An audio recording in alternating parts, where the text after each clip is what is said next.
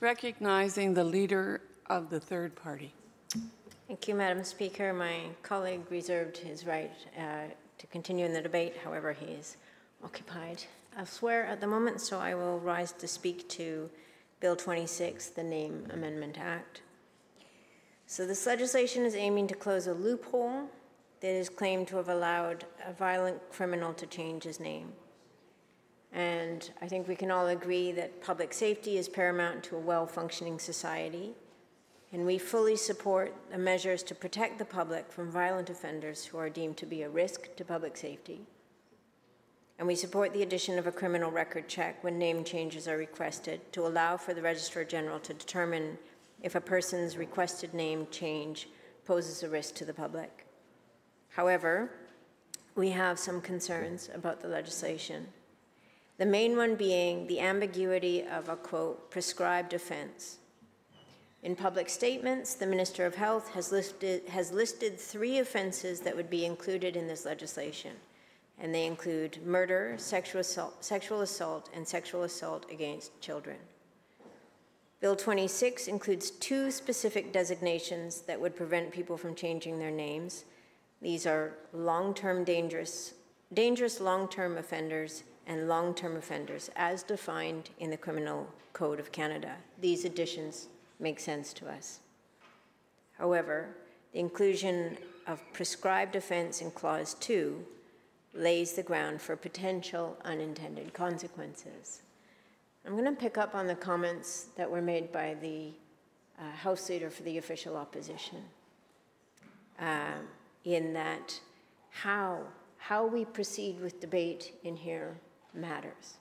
How legislation is brought forward, is introduced, and is debated matters. This legislation was introduced yesterday, 3 days before the end of a parliamentary session, 3 days before the end of a parliament.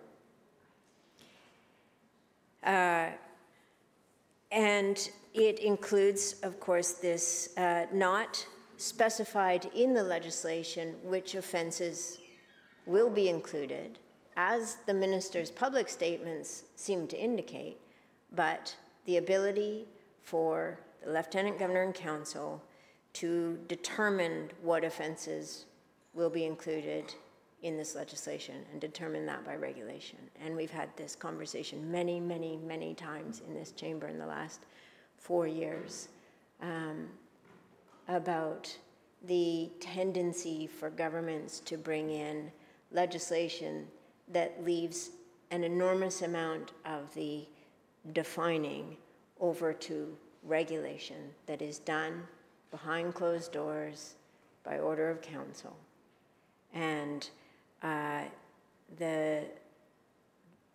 this approach to legislation means that what the public doesn't have is clarity and certainty about what specific offenses will be included in this legislation. If the public were to go by the minister's public statements, they would think it's really clear. This legislation covers murder, sexual assault, and sexual assault against children. But my concern is that those definitions have not been included in the legislation.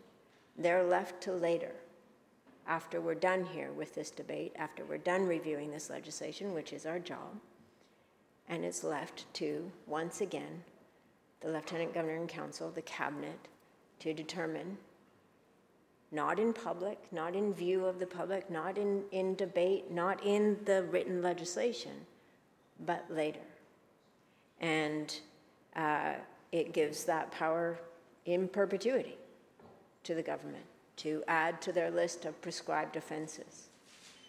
And so while the public might think that they're in total agreement with this legislation because it makes sense and it's public safety and we want people to be, who have committed these serious offenses, for the public to know who they are, I really question why this government has chosen to include prescribed offense that will be determined later in regulation. And it's unfortunately just a trend that we've seen again and again from this government. an accelerating trend, and one that really undermines the transparency and trust building that really has to go into all work of democracy. We have a trust issue in a lot of democracies. We have a trust issue in this country and in this province. And it's a time for every government to lean into the greatest level of transparency that they can. And so I will be raising this at committee stage and just make it clear, while we support the intent and the purpose of this bill, we do have real concerns with what's being left to be done after the debate is finished. Thank you.